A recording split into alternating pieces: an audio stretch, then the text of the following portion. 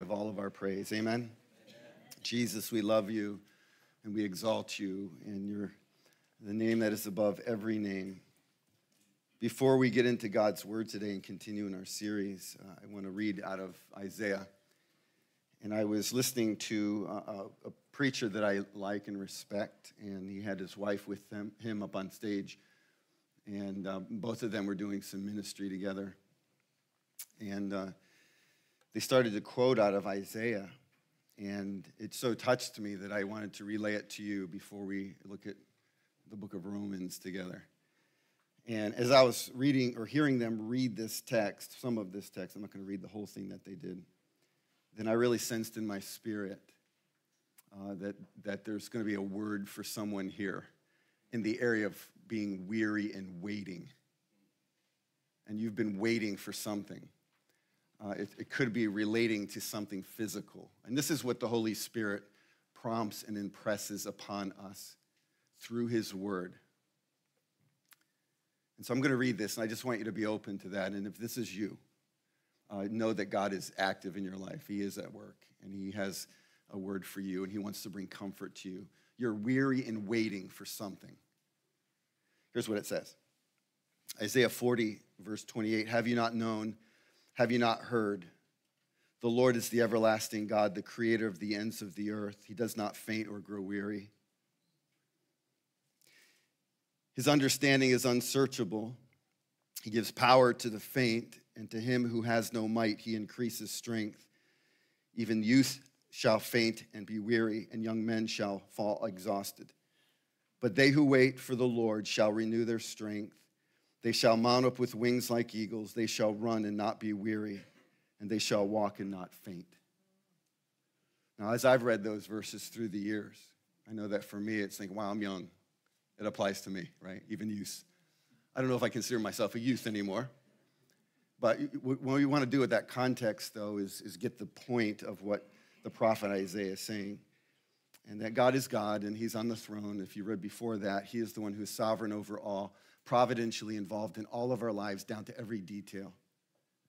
So sometimes we're going to get to that place where we're going to be weary and we feel like we cannot go on. We can't take another step. You can't take another breath. So whatever that is, you're weary in the wait. God's speaking to you specifically.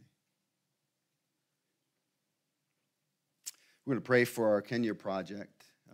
Lynn, Becky, and Judy are in Kenya. And tomorrow they're having hundreds of kids that they're going to feed. At the same time, they're going to give the gospel, and they're going to give Jesus to them so that they would be born again if they don't know Jesus. So we're going to pray right now for the Kenya project, for these dear ladies that are over there right now, preparing for tomorrow. Can we do that together? Father, we pray in Jesus' mighty name, and in your name, Jesus is mighty. It's above every name. There is no other name. There is no other God. You are God. You are Jesus. You died on the cross for our sins and rose again from the dead. You ascended into heaven, and then you sent your Holy Spirit to indwell all of us, not just in this room, but those watching online and across the world, those who call on your name. So we call on your name on behalf of these dear ladies that are over there, amongst a team of people that are going to feed many, many children tomorrow. Holy Spirit, would you move even now ahead? And then would you open eyes and touch little hearts, and may they know that you, Jesus, are very real, that you're the one that saves the soul, that you're the one that is ever present. You said you would never leave us nor forsake us. And so blessings on the Kenya project tomorrow, Lord. Anoint them. Give them unction. Give them power. May they see you descend upon them in mighty works, Lord. Mighty works. We ask for the devil to be pushed back, all his wily ways, his schemes, his devices. We pray, Lord, that we would hear back that there was tremendous victory, that many, many people were touched, and you used our ladies to do that and others. We just thank you, Lord, that we don't have to be weary in the wait. Who is that that's sitting here or watching online? And they feel like they just can't go another step. Please minister to them right now. Help them to know that you are over their life, in their life, around their life, that you are for them, not against them. May they mount up with wings as eagles. In Jesus' name, amen.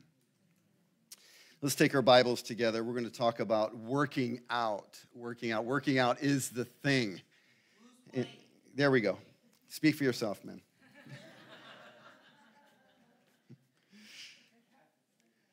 Working out.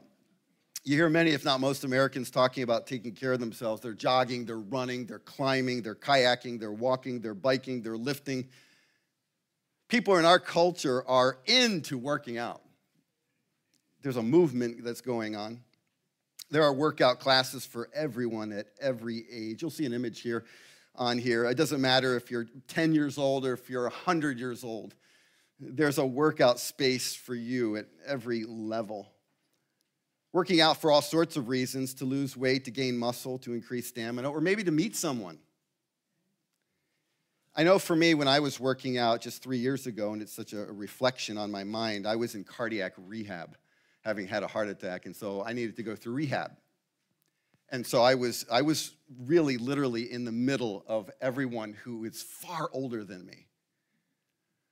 And so I had been in the gym world for a long, long time, and the cardiac rehab nurse said, "Hey, do you want to lift weights with us?" And I was like, "Yeah, I'll lift weights with you." And so we went into the gym, and she handed me a couple of weights. And so I'm holding on to these, and I'm with Margaret to my right, and so I'm like, what happened to me, Lord? You know, and I'm doing this with them, and we're all having a good time, and there's music playing. Working out. If you go back many, many years, which was part of my world, one of the original fitness centers was called Gold's Gym. Gold's Gym originated in the 70s out in Santa Monica, California. If you went out to the pier out there, you would see like the bodybuilding mecca. And from there, there's been this incredible movement, and now it's just amazing to see all of the different facilities and different places that you can work out and take care of yourself and get healthier and all of that. Well, in Paul's day, working out and experiencing exercise was a big deal. I'm going to show you some verses here, and then we'll get to the book of Romans. Paul said in 1 Corinthians, I don't want to block you, every athlete. Now, we're coming up to the Olympic Games, right? Do they start this week? The Olympics? Nobody cares, right? I'm pretty sure they start in Paris coming up. But every athlete, and the reason why I say that is the Isthmian Games were part of the Corinthian culture, and also the Olympic Games. This is where it originated. So in the mind of the Apostle Paul and the churches in Corinth and around that way, they would understand exercise and training and working out. They would get it. Every athlete, what? Exercises. Now here's the comparison. They exercise self-control in all things. They do it to receive a perishable wreath, but we an imperishable. A little bit lower there, 1 Timothy 4:6, Paul says, if you put these things, this is talking about pastoral, if you put these things before the brothers, you will be a good servant of Christ Jesus, being trained. That's gymnazo. We looked at that word, gymnazo. There were gyms in that day like there's gyms today, Gold's Gym and fitness centers in LA, this, that, and the era. They had it in that day. It was just very relevant to their culture as it is to our culture today. But he's using that word again, being trained in the words of faith and of good doctrine that you have followed. Another slide, please. Notice. 2 Timothy 3:16, all scripture is breathed out, theopneustos, God's breath. We looked at that in our first message. Breathed out by God and profitable for teaching, for reproof, for correction. For what? For training. Now, the implication here is it's going to take intentional effort. It's going to take work. It's going to be work. The word of God is work. You know, all of the things that we're looking at is training, and training is not easy. To be a righteous person will not be easy. Would you agree? You're going to have to train. You're going to have to get to the gym. You're going to have to put some effort into being a godly woman or a godly man. Titus said this in 2:12, training. Now, this is talking about the incarnation. This is before that. It's Jesus coming, manifest in the flesh, training us. So when Jesus came, he then is training us to renounce ungodliness and worldly passions and to live self-controlled, upright, and godly lives in this present age. The point I'm trying to make is that in the mind of the Apostle Paul and in that culture, they understood training, exercise, or working out. It's part of their culture. Now, we're in the middle of a 4-part series that I've titled Working Your Core. Working Your Core. Remember, the core is, right? It's the front. It's your abs. It would be your back. It would be your gluteus maximus. It would be your thighs. That's your core. And that part of your body needs to be as healthy and strong as you can. If not, then it affects your whole body. Your whole life will be affected. Well, in Christianity, in our faith, there are core beliefs, core practices that we all need to be engaged in. We need to be exercising. We need to be training. We need to be doing this thing. And so we've already looked at, first of all, reading the Bible. Reading the Bible. What does this book say about itself? And we looked at this. What is your view towards this book? From the first word in Genesis to the last word in Revelation, I believe that this book is perfect. I believe there's no error. I believe that it's inerrant. I believe that it's infallible, which means it's believable. I need this book. This book is my survival. That's how much I need this book. Reading it is not easy. Studying it, that much harder. But we need to do that. We need to exercise in that. For my wife and I, we're using a Bible app. Are you familiar with Bible apps, right? You can pull those up and it helps, right? And you can go through Scripture. We're going through Proverbs together, my wife and I. I think we're in chapter 13 now. Wonderful. There's some ways that you can do this that's helpful. I remember when I was in between semesters, I went to Liberty Baptist College. This is way back. It's called Liberty University now, but way back. I was in between semesters, and I came back to New England. A friend of mine, my college roommate, was from Connecticut, and so I came up to his church. It was called Landmark Baptist Church, and I went in to talk with the pastor at the time, and I was just a new believer. And I had seen John MacArthur at college. He came to Liberty, Falwell, and he connected. And so I sat underneath John MacArthur for a Sunday service, and I was kind of in awe of the Word of God as John MacArthur brought it.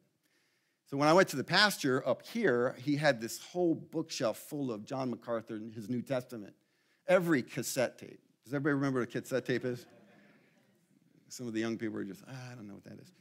But anyway, so I went through the whole New Testament with John MacArthur, and that, for me, would be the beginning and the love for the Word of God. Do you love God's Word? Do you know that you need it? Do you read it? Do you study it? Do you obey it? Here's a little phrase that I hope that you'll remember. It's not hard to remember. You do what you desire.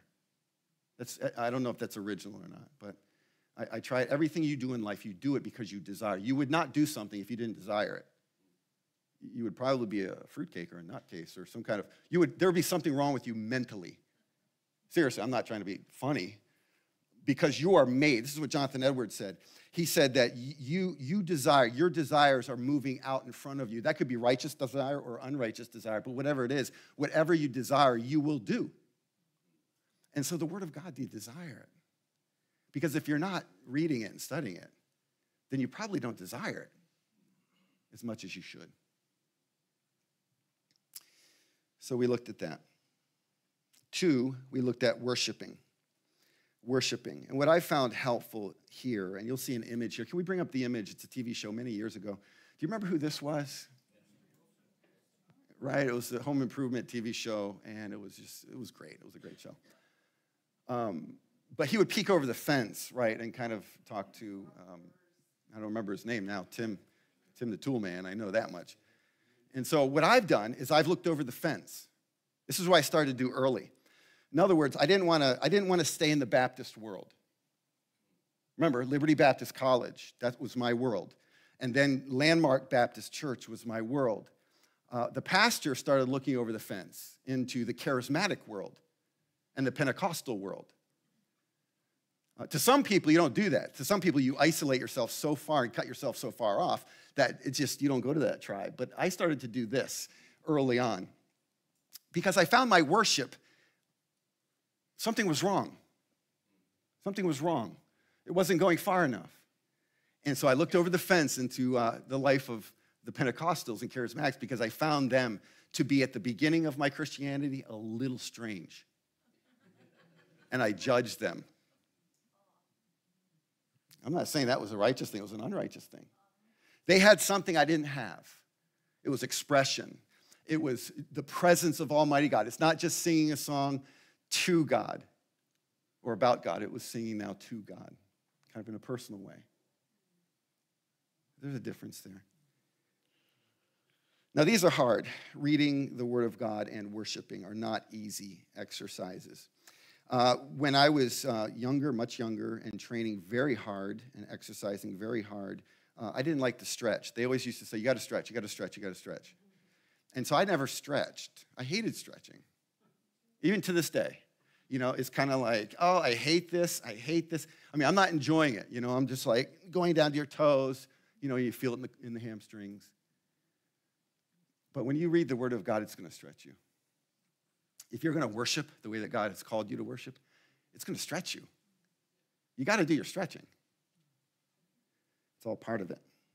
Take your Bibles and go to Romans chapter 12. I want to look at the third core, and that's praying. Praying, not just reading the Bible, not just worshiping, but praying. Romans chapter 12, verses 9 down to verse 21. Now, this is a wonderful book. I'm excited about Romans. In fact, every year we go through a book of the Bible. We just finished Nehemiah. I started that with you in January. The year before that, when I first got here, we went through the book of James together, verse by verse. So what we're going to do in January is go through the book of Romans together. I'm fired up about that. Romans is an amazing letter. But for now, we're just going to do just a little bit of a taste of Romans in chapter 12, 9 to 21. I'm already gearing up for that series that we'll do in January through this wonderful letter that the Apostle Paul wrote. I'm excited to mine it. I've already been in it many, many times in 30 years, but you get something new every time. And so that's what we're going to do together come January. So are you in Romans chapter 12, 9 to 21? Are you there?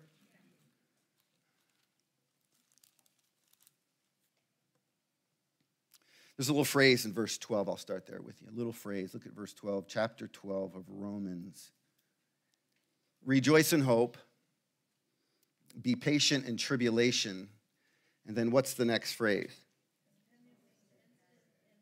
I like that version. My ESV is saying be constant in prayer. Do some versions say be faithful? Do you have that one? Good. I'm going to use the word constant. I'm staying with the ESV version. Nothing wrong with those other versions that you were reading from. Verse 12, constant in prayer. What does it mean to be constant? Well, I have a definition here. What does it mean to be constant? Occurring continuously over a period of time. Paul's saying when it comes to praying, not just praying, by the way, it'll be reading. It's all connected. Because when he's talking about praying constantly, he's also covering all of these other things that we're going to look at. And so there needs to be a continuous occurrence of this particular thing in our life. And that would be praying. Constant in prayer. Constant in prayer. Now, let me ask you a question. What is the evidence that your workouts are making a difference? Like physical workouts. What's the evidence? What would you say? You talk to me. Stamina gets better. What else? Strength increase. Weight loss. Yeah, all of these things are going to be results. Now, what's the results of us exercising the cores of Christianity? Well, we're going to see some of those in this text.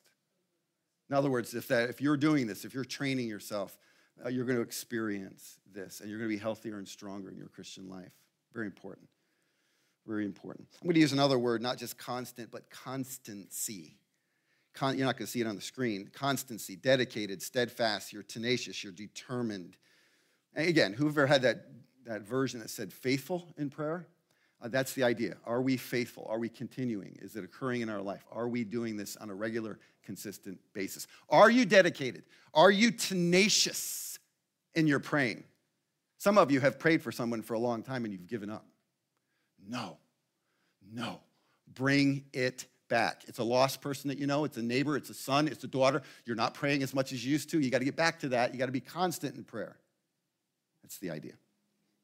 I want to look at 4 ways that being constant in prayer in this section of Scripture helps us. Number 1, if you want to write this down, being constant in prayer will help to reveal that our Christian faith or our Christian life is genuine. That it's genuine. Now, in verse 9, notice what Paul says here. He says, let love be what? What's the word? Sincere is good. I also have a different word there, but it means the same thing, genuine. Let love be genuine. The love of Christ has been shed abroad in our heart. You have the love of God already inside. You just got to let it. But here's the thing. True Christians are going to let it. That's where Paul goes. In other words, that love of Christ inside of you, you're going to say, you know what, Jesus, I want you to shed your love to me, to other people. But you're going to see something very interesting here, that it's directed in certain ways. The first way it's directed is to yourself. It reveals that your Christian life is genuine when you are constantly in prayer. Now, verse 9 is an interesting verse. I'm going to back up a little bit to the beginning of chapter 12 because it's a major transition. And Paul does this. He does this often in his letters. He goes from doctrine to duty. He does precepts, then the principle. What he'll do is he'll lay out the content, and then he'll want us to get to our conduct. So the first 11 chapters of Romans is all about that. He's laying out the gospel. He's laying out the gospel. Then he gets to chapter 12, and he says, okay, since you received the gospel, now here's how you live the gospel. He writes all of his epistles like that. Very important for a distinction, and I just wanted to bring it up. You got to have content, yes, but you can't keep content alone. It needs to transform your conduct, is what Paul says.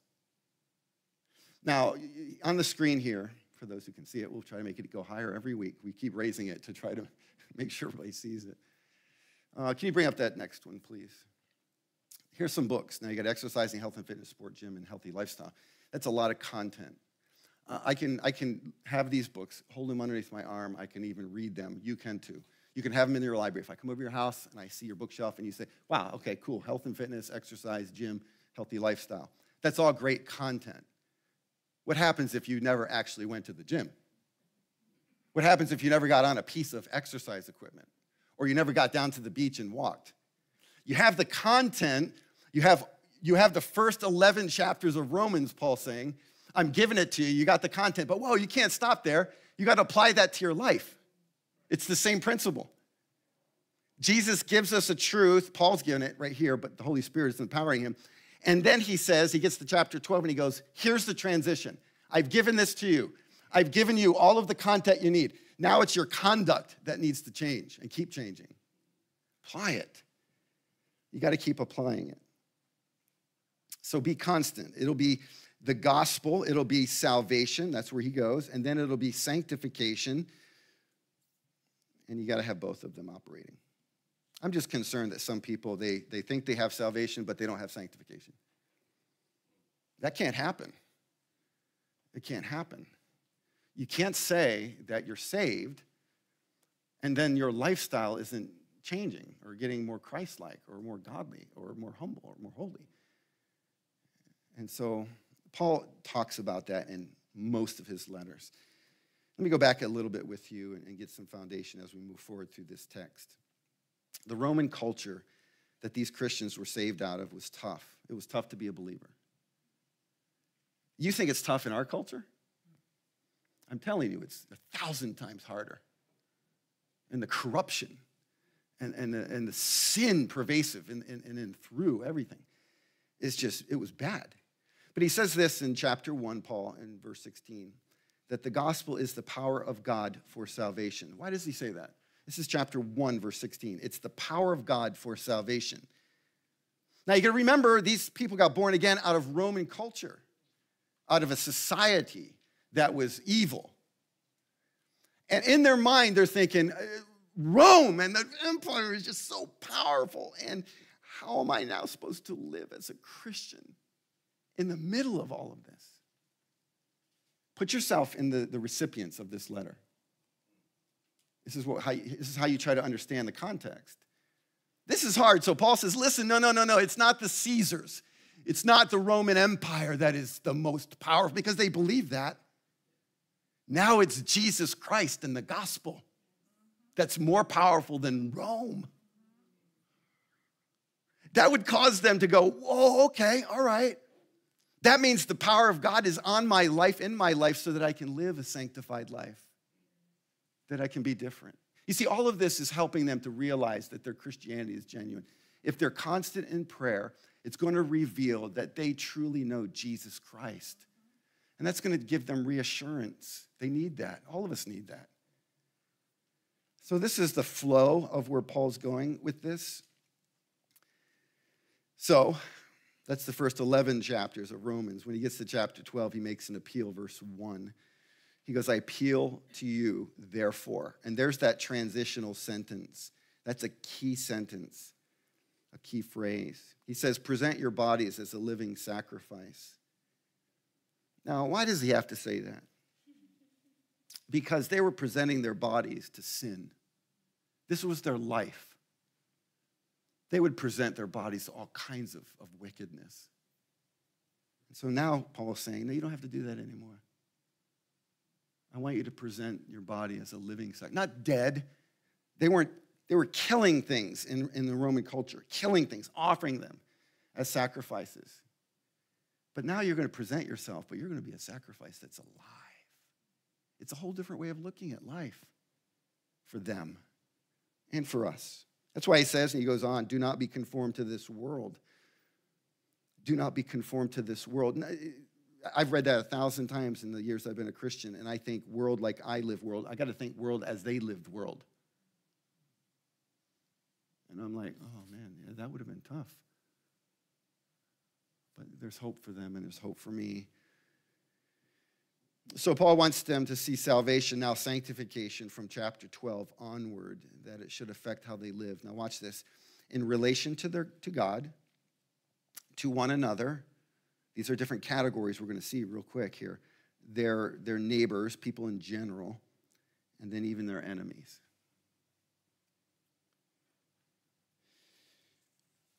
There will be evidence of this change. Now, verse 9 again, let love be genuine, abhor what is evil, hold fast to what is good. I just want to focus in on that word genuine or sincere. Now, how does this have anything to do with praying constantly? The constancy of praying. Well, praying is the evidence. It's evidence of our Christian confession. When I'm this kind of a person, I'm praying. Praying sustains and equips the Christian. It's a mechanism that's built in, that God has built into our life to keep us going. In other words, if you're going through the dark night of the soul and you're going through some really tough times, maybe that word was for you, you're weary in the waiting. Listen, if you're praying constantly, that's a mechanism. That is something built into you by God and his gospel to help you to keep persevering. This is where Paul's going. So when you stop praying, you're cutting off. You're cutting off that power, that enablement, that presence of God. You can't do that and expect to survive. It's like the oxygen that we breathe. I need oxygen, right? Do you need oxygen? The older we get, it seems like we need more. I need oxygen. I can't breathe as good. And so our souls need oxygen. Our Christian life needs oxygen, and that's praying. When you don't have oxygen, what happens to you? You die. When you don't pray, what happens to you spiritually? You die. That's just the way God built it. So do you know this kind of praying? And I'm not talking about having a prayer list, and I'm not against prayer lists. I don't keep a prayer list. I'm just not a list guy. Some people are list people. Are you a list person? They've carried a list all their life, a prayer list. And I'm like, wow, I'm kind of jealous. I'm kind of envious over that. Wow, you can do that. I can't do that. But listen, be careful of just having a list. Be careful of being the person that just checks it off the list. That's your prayer life. Okay, I got that person, got that one, got that one, got that one. Some prayer meetings are like this. You go to a prayer meeting and they have all these things that they hand out to everybody, and it's a prayer list. There's going to be our prayer list. Paul's not talking like that. Not that kind of praying. He's talking about praying that is just so free. It's me and Jesus. It's a relationship. There's sensitivity. There's this thing going on between me and the Lord of glory. But if you're locked into this kind of rote thing, or I hear some people praying, man, they're praying some really big words. I don't even know what those words are. And God is the thou and the this, and I'm just like, well. But I wonder about that. I don't judge. I'm not judging. But the Bible says that some people want to be heard for their many words. That's not the kind of praying that we're supposed to be doing. It's sincere prayer. It's not so that you look at me and you go, wow, he can really pray. It has to be real. It has to be, oh, Jesus, I need you. Are you not with me? God, I believe you to be true, but I'm struggling with doubt. I mean, this is how we should pray. It's a relationship. It's real. There's a difference. Jesus said this, Luke 18:1. Men ought always to pray and not faint or lose heart.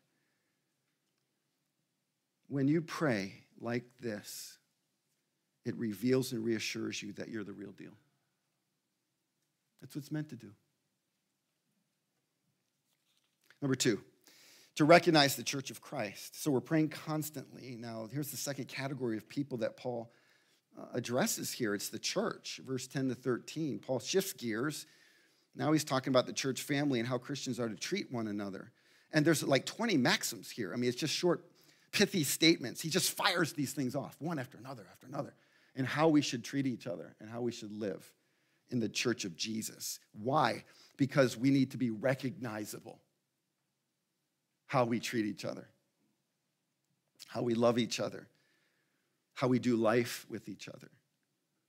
The prayer is to be here for those inside of this fellowship, this relationship context called the church, so that those on the outside would recognize that there's a difference. The world is watching. Do you know, I think the world watches the church and they don't see the church the way it was meant to be. And Paul's saying, this is, you've been transformed by the gospel. Jesus has come into your life, and it should do something to you. And it should cause us to love each other. There should be fellowship. There should be unity amongst the brothers and sisters. To recognize us. Now watch this. This is what Paul does. He talks about a familial love. Look at verse 10. A familial love. He calls it brotherly affection. Do you see that? In the ESV. Brotherly affection. He goes down this list of maxims. I'm just going to highlight some of them. He says, showing honor, appreciation for people. Do you appreciate one another? Do you say that to each other? Did you say that to somebody coming in today? I appreciate you. How about showing admiration for people? That's what that word means, showing honor. I think he says outdo one another. Does it say that?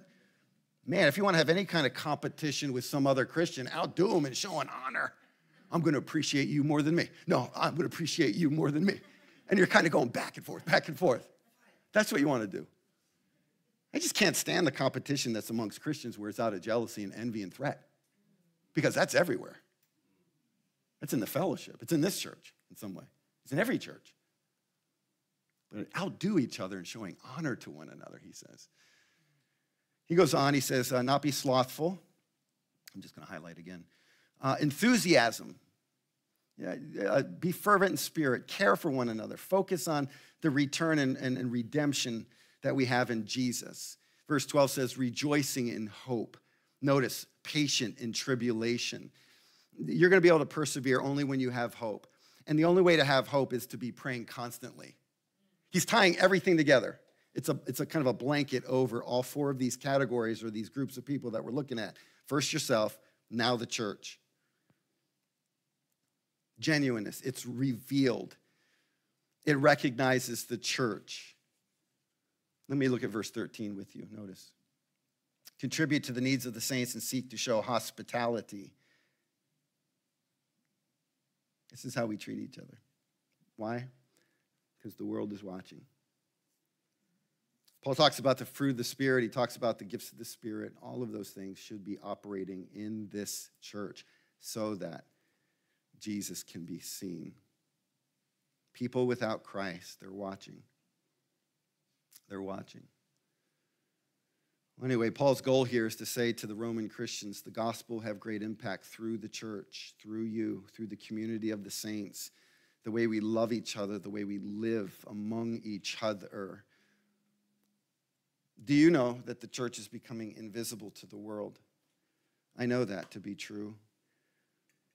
If we're not living by the Spirit, if we're not living supernaturally, Paul is saying that the world will not recognize us.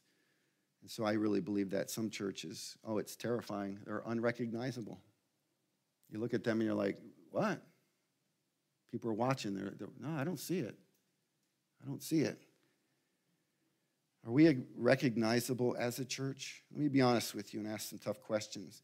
Does York see true Christianity in this church? The way we live.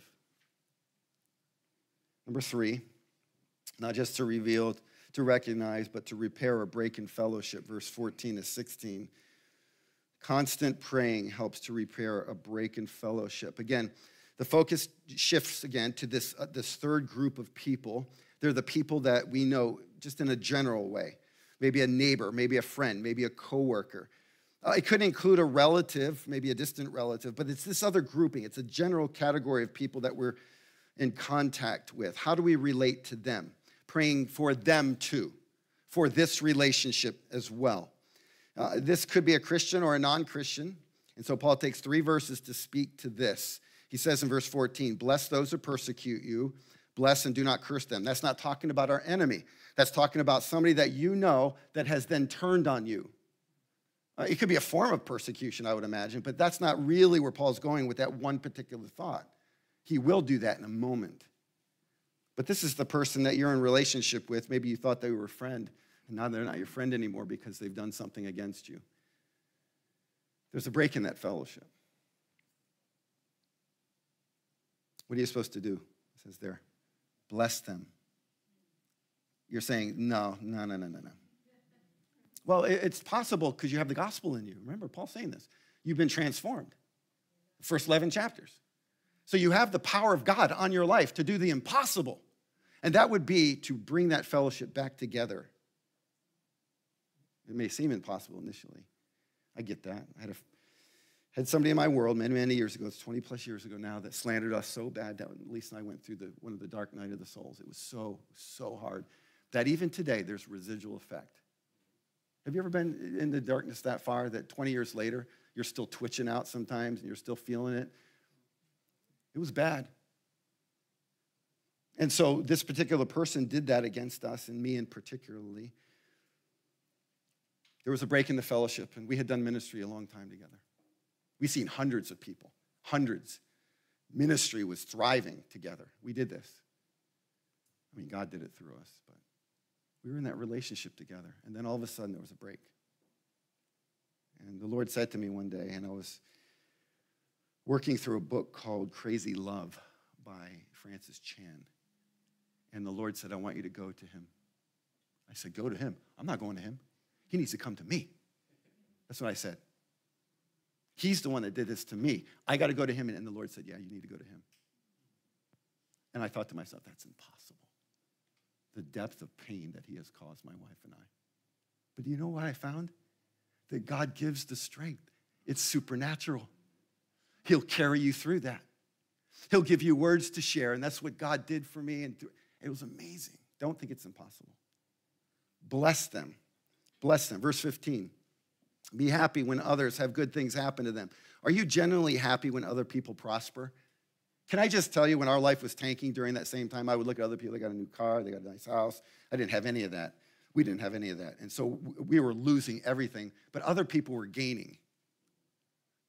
Even this person that was against us and hurt us, his life was moving forward. Our life is moving backwards. That's a tough place to be.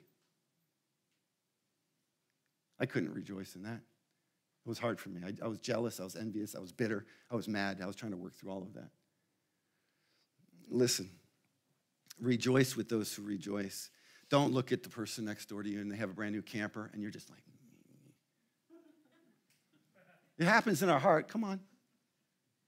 You know, if somebody's better looking than you, you weren't meant to be good looking, I guess. I don't know. No, I'm just saying. Not everybody looks the same, but I don't mean that to be funny. It's just some people are more athletic. Some people are just more handsome, more pretty. Some people are smarter. They have more of an intellect than others. Don't compare yourself. And don't be envious of them, because that'll break the fellowship. Something will happen in the church. because of those kinds of things. Just be careful of that. This is what he's saying here. This is how, he says, verse 16, live in harmony with one another. In other words, watch out for arrogance. He moves on. He says humility. He talks about this relationship breakage and try humbling yourself and seeing that God will move mightily as a result. He says, never be wise in your own sight, he says. I'm just reading out of the text. The point is you're constant in praying for this. Pray for repair. What relationship in your life needs repair right now?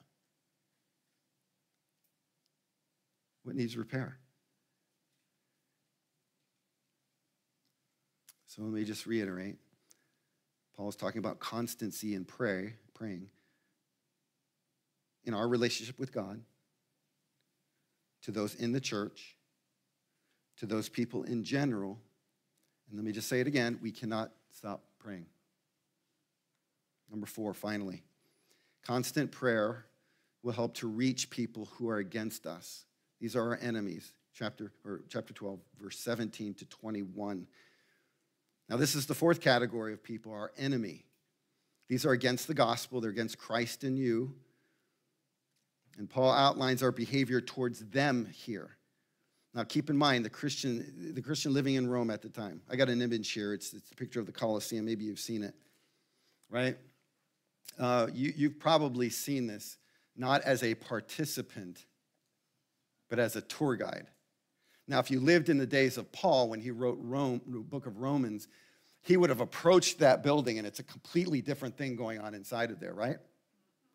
You don't have people with the camera around their neck, and they're the tour guide walking through the Colosseum. You had people being filed in there to be fed to lions, Christians. Or you had gladiator games where they're killing each other. This is the world that Paul's writing to. They were enemies of Christ. This government that was over Rome hated the movement called the Way. They were threatened by it. That kind of thing is happening around the world in other places, but it's going to happen more here. It's going to happen more and more. He says in verse 17, Paul, repay no one evil for evil. Is that what it says right there? People are going to do evil against you. Don't repay them with that similarly evil. You don't want to do that. Oh, but you'll feel like it. Won't you feel like it? I did. Are you leaving me alone up here? You've never felt like retaliation or revenge or... Seriously, you'll feel like that. You'll want to go up against them. You'll want to wreck their reputation. You're going to want to hurt them somehow, even physically. My wife said one night, I'm going to get a baseball bat. Where's your baseball bat? I said, whoa. We got to slow down here. And here's why I say that, is because many months before that, the Holy Spirit said to me, and this is how God is providential. He knows. He's sovereign over. He knows exactly. He's omniscient. He knows everything that's going on in our life, what's going to happen. And he said to me, I was doing my devotion, he said, be an example. This is almost audible. I know some of you might have a problem with the audible voice of God. But it happened. I was stunned, shaking, screaming out to Lisa. I think I heard God. God spoke to me. And he said, be an example and don't speak until the Holy Spirit gives you something. I didn't know what that meant. But an enemy would come against me months later. And she wants to pick up a baseball bat and go after him. And we said, babes, be an example. And don't speak until the Holy Spirit gives you something. And that pulled us back, and it saved us from doing that. And we just trusted the Lord with vindication, with all of those things. How did we do that? It's not because we're mature. It wasn't because we're super Christians. It's because the gospel is in you. It's in us. That gospel will work in any situation, with any enemy that you might have. But you have to be open to that. Goes on, I'm going to finish here, verse 18. Notice, verse 18. If possible, so far as it depends on you, live peaceably with all. Beloved, never avenge yourselves, but leave it to the wrath of God, for it is written, vengeance is mine. I will repay, says the Lord. To the contrary, if your enemy is hungry, what do? You feed him. If he's thirsty, you give him something to drink. For so doing, you'll heap burning coals on his head. Do not be overcome with evil, but overcome evil with good. Here's what I did with that one person. I had a book, and it just blessed me. And I said, I'm going to give this to my enemy. That's risky. But I sensed God was saying, give this book to him. So I went over to his house, just thinking back 20 years later. I'm just like, wow, that was crazy. But it had to be God. And I said to him, I just felt like the Lord led me over here to give you this book. It was on pastoral ministry. And I remember the days and the years that we did ministry together. And the Lord said, do that. How does that happen? It's not because I'm mature. I wasn't a super Christian. It was the power of God. Just be open to that. That's what Paul's saying. Our enemies, they'll come against us. It'll be hard. Don't repay evil for evil. We got to be a praying people. That's the point.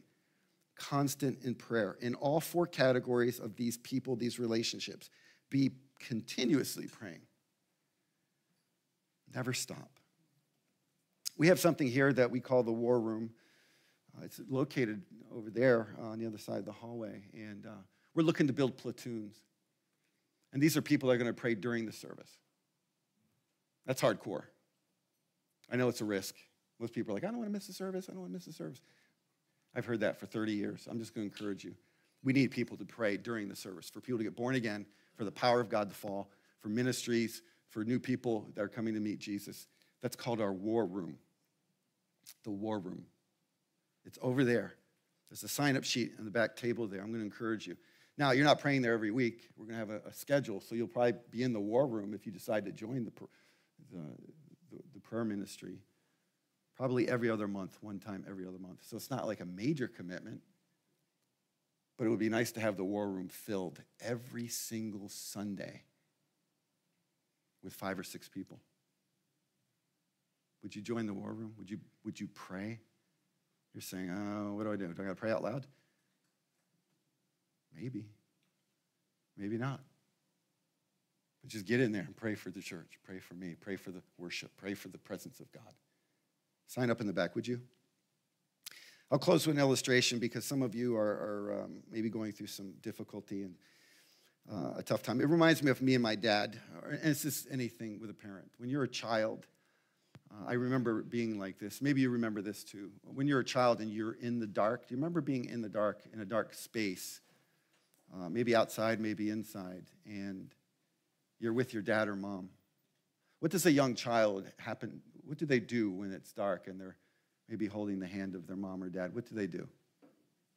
This is a test. They talk more.